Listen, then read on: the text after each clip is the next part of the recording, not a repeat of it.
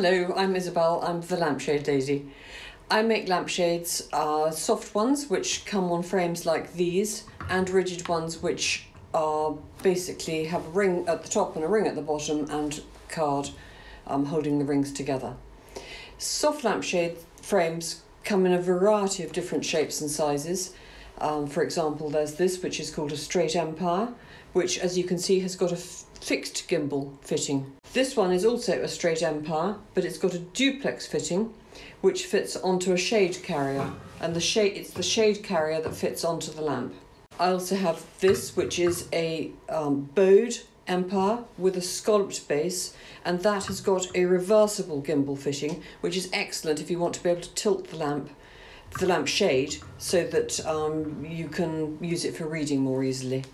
And then I have another one which is just a little one to show you a different style of lampshade, but I have about 12 different shapes and they come in a huge number of different sizes. I can also have lampshades specially made for clients.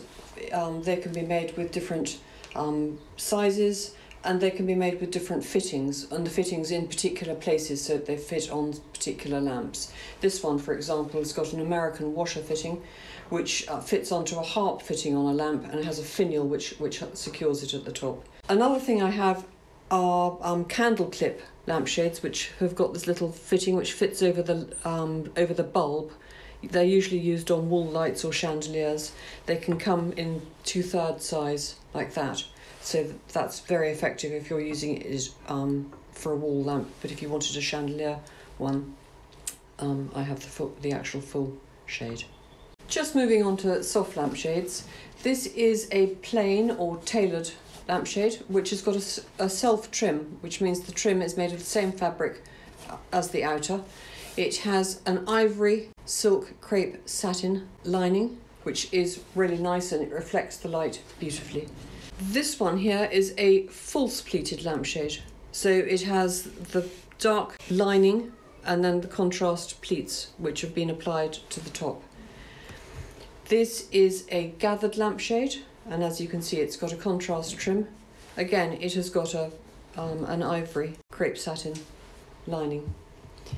This is a loose pleated lampshade, so it's more gathered at the bottom and pleated at the top, and on this one the pleats go in both directions, so it's very contemporary. And this one here is a swathed lampshade. Now swathing works well where the lampshade has got the wasting, so the pleats can go wrap around the frame nicely, and as you can see it's got pom-poms.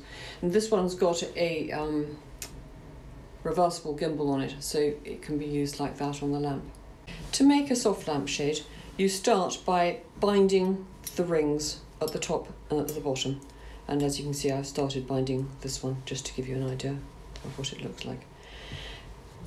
You then fit the cover. This is a knife pleated cover, and you fit the cover to the frame, pinning it all the way around. And I've sewn the bottom part of this one, but I've left the pins in at the top so you can see how it would look. And then just to show you the finished article, looking at the bottom, not at the top obviously, there it has its own self-trim. This is a rigid lampshade.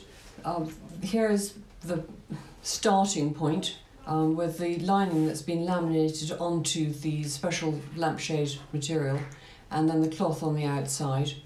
And then when it's assembled, it looks like this, which is a plain one, and this one, which has been laced around the top.